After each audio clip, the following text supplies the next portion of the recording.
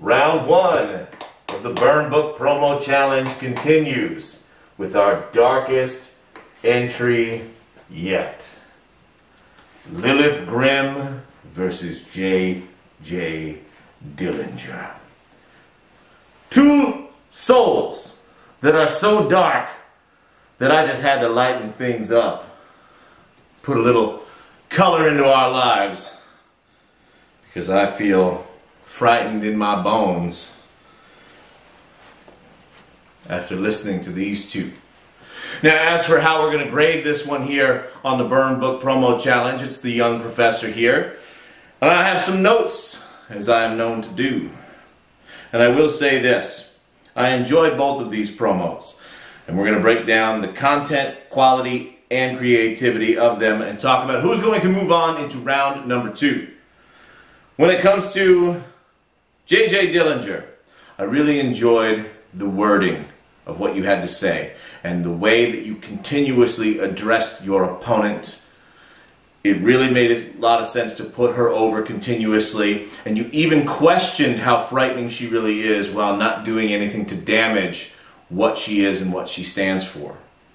Or Lilith, I like what you had to say, but you said it a little bit too long and a little too often. Your video clocked in at the longest time at about 3 minutes.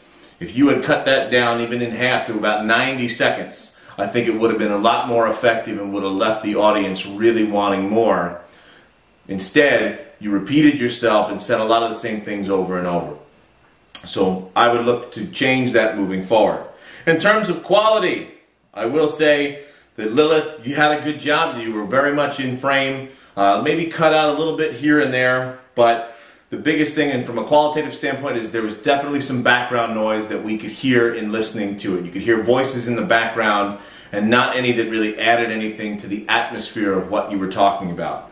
Whereas Dillinger, great editing, you used a lot of software, but I will say the lighting effect that was on the foreground of this particular video was a little bit much. In fact, if somebody has epilepsy, I'd be concerned that it might induce a seizure, so I would tone that down. And as for your audio, JJ, we really focused on your audio because we never saw you in this video, but your mic was hot. We could hear every S and every P. Those plosives and those S's were really strong. I would turn the gain down, maybe use some kind of pop filter in the future so that the audio is as crisp and as clean as you want it to be.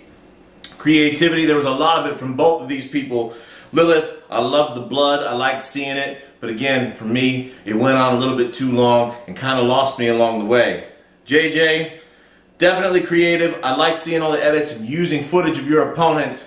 But I will say this, if you're going to bank on moving ahead in this promo tournament even further than where you are now, we got to see your face.